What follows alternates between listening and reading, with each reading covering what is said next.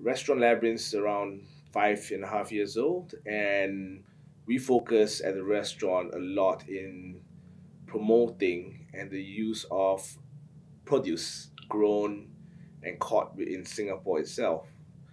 Something that is probably common overseas, but in an urban city like Singapore, people don't have that perception that Singapore has anything worth producing other than shopping malls and human capital.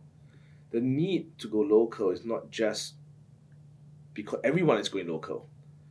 It's the understanding, firstly, of produce and cooking.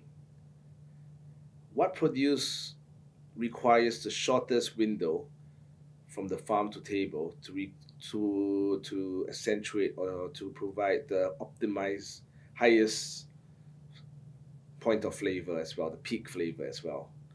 And with that, you need knowledge, and knowledge comes from the farmers, and knowledge comes from relationship with the farmers. Like, you're not going to share things if you don't trust each other.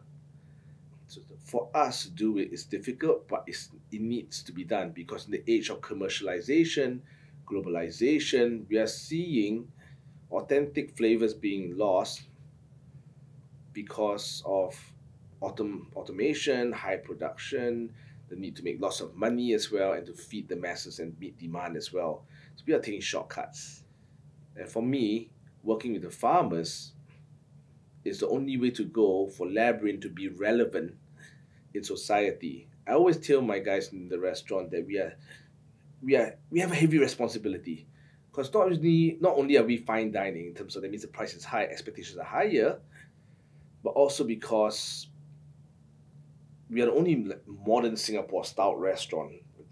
It's what media calls us, who also has missions who have a Michelin star across the world. So we are the only one, and that means that if we have a certain credibility and authority as well on the award scale, and if we use the produce and we screw it up, people will not believe in the farmers. The food has history, it has historical connections to the past, and without it, there isn't a future.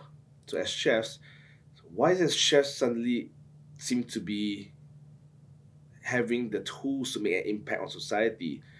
Not just like Massimo doing his repertorial system as well in Italy, and chefs going on TV, sharing and bringing out to the farm and seeing people as well, and meeting great people, is because we are very closely in touch with culture, history, and community. It is a big change for sure for Asian culture, and not just cuisine, the culture. Don't forget, us Asians, we are a little bit more conservative. We are not taught up to be vocal what we say. In schools, they don't appreciate us being vocal. We were like, you have to toe the line. That is our culture. That's our upbringing, our family as well. It's good that Asia is now coming out of its shell. Instead, you go on Netflix, you see like the flavor origins talking about flavors from China. It's really really informative as well. It's only now that chefs are taking more prominent roles in the spotlight only because media places it on us. It doesn't mean that we don't talk about it when there's no camera. Is it pressure? I don't think so. You know, what's pressurizing is dealing with service day on day in the kitchen, running a business, facing 10,000 problems. But to sit here like myself, sharing what I feel about life and what I feel about my viewpoint as well, at least pressure is just what I'm just talking about very personal things that I believe in. And it's a double edged sword. I mean, the media, the camera is double edged sword.